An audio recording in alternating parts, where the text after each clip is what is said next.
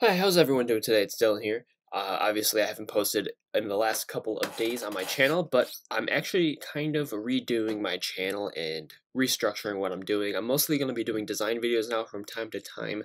Not many video game videos, maybe now and then, and we'll see what happens. But this video, I was very inspired by Tyson Beck's baseball series cards he's been doing lately for Topps. And I always wanted to get into uh, player card designs. I'm not much of a collector, but I think some of the designs are really cool that we're seeing out there nowadays, especially with the technology we can do to print. So I decided to take it in my hands and start my own little hockey series of cards.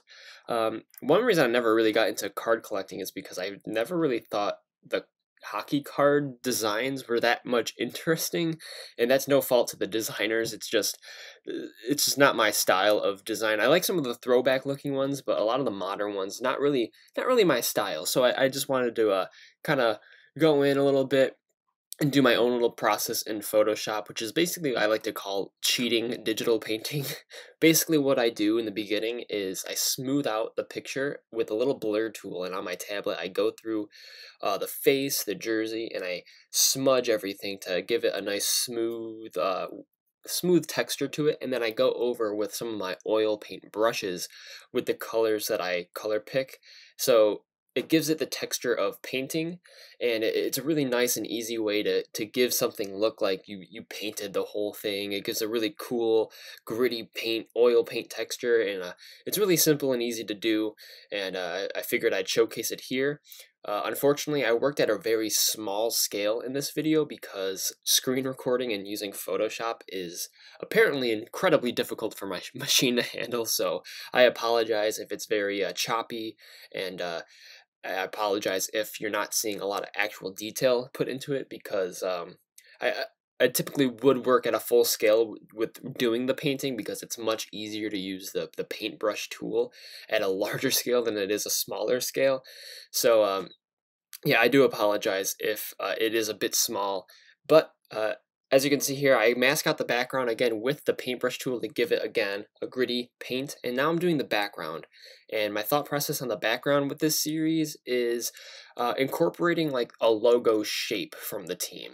So let's say for the Oilers, the oil drop would be nearing the top, and we would have the colors in the background of the oil drop. So that's sort of my idea with this card series. If I continue, you can follow me on Twitter or on Instagram. I'll link those down in the description as well, and you can check those out. I'll be continuing a series there for other players and other teams. But I had a lot of fun doing this, and it's nice to get back into just some design exercises during this quarantine time. But unfortunately, my computer did freeze at one point during this, so I actually just had to turn off my screen recording software because it wasn't going to allow me to work any further.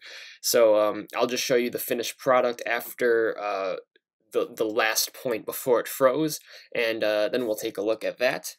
And here's the final product. I'm really happy with it. I kind of went crazy with the background to give it a really grungy, gives it a nice little attitude to it, because I think hockey is one of the more aggressive, grittier sports out there. So I kind of wanted this card design to reflect that a little bit, along with the team that the player is representing. But I hope you enjoyed the little speed run commentary thing. I'm not sure exactly what my plan was for this. I just kind of threw something together. But nonetheless, hope you enjoyed it. Hope you liked the product. If you want to see more, leave a like, subscribe, and I'll see you at a future date. I'm unsure what that would be. Peace out, guys. Stay safe.